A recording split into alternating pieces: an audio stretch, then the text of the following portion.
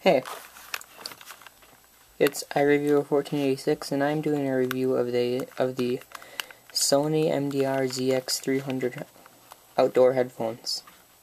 So yeah, let's get started. Starting with build quality, because I think that's something that everyone cares about.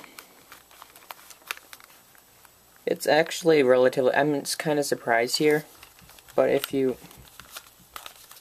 look, you are actually able to bend this easily at like 180 degrees, even with this thin piece of plastic, and can even bend it in more.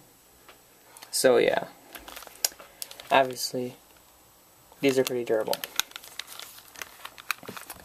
Actually, and these are the red version, which is kind of nice because there's like a shiny little disc looking thing here, and it says Sony right there. They fully fold flat like that, so you can set them on a surface. The drivers are 30 millimeters. I forgot the exact frequency range. I think it's, I don't know, I'm not even going to say it because I probably get it wrong, but the red side is actually marked, the right side is actually marked by a red thing. Sorry there. But, yeah. These can extend pretty far, and when extending, they are still very durable. Like, I'm not afraid to break these or anything. So yeah, they're pretty good there. There is no auxiliary cable, it's just two cables that run into there. So, if they break, then you're screwed, you have to turn them in, but I think there's a lifetime warranty, actually. So yeah. So that was build quality. Next, let's talk about the cord. At the end of the cord, is this L-shaped jack. These green little nudges, obviously, and then it's gold plated, so it sounds good. The cord itself actually feels pretty good. It feels like some sort of rubbery thing. What's weird is when it comes from the headphones, it's like this thing, and then it conjoins into one, and there's still that like split thing there, so that's kind of a nice design. The cord feels good. It's tangle free. So yeah. So now that we have talked about the cord, might as well talk about, well, since there's not much to talk about with these headphones, I would say the sound. Right now, portability, because obviously this is going to be good. They are very portable. They are meant to be used outdoors pretty much, because that's why they're so portable. So yeah, these are outdoor headphones. Very portable. You can just put them like this and slip them into like a bag. Very portable. There is no case though, so yeah. But they're not easy to break. You can just throw these around.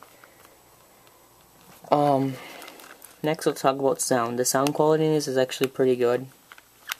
It's definitely comparable to all other headphones in its price range. Like the Cost UR29 that I did a review on, these dominate over those incredibly. These are $30, or $35, I think. And yeah, they're pretty good.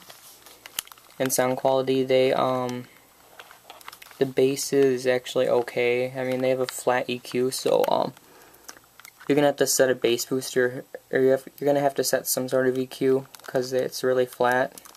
But when you set the EQ, the bass is actually pretty good. The sound quality overall is pretty good. The highs are okay, the mids are good. Everything's pretty good. For the price, I think they are worth it. They definitely aren't really as ugly as most other headphones like this. They actually have a better design and everything. So yeah. So overall, I do recommend these.